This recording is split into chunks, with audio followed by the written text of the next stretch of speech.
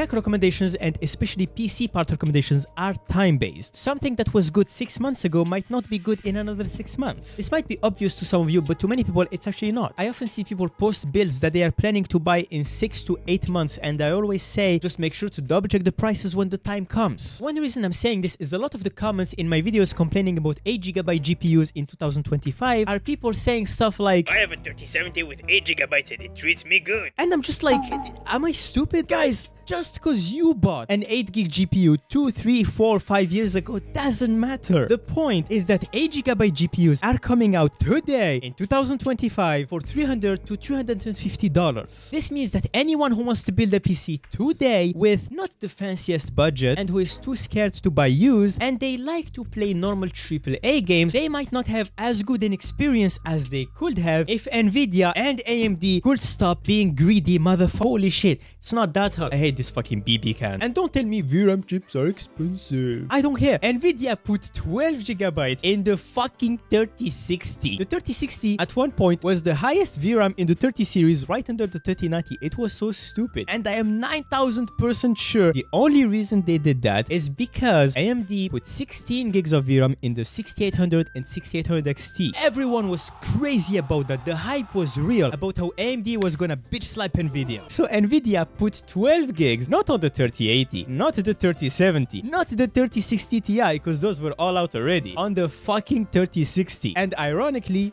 reviewers gave them shit for that. So it's all about competition. Nvidia are the superior product, they know it. They have the entire industry by the balls, they know it. And AMD are not being aggressive enough. I don't know what they have in their head, but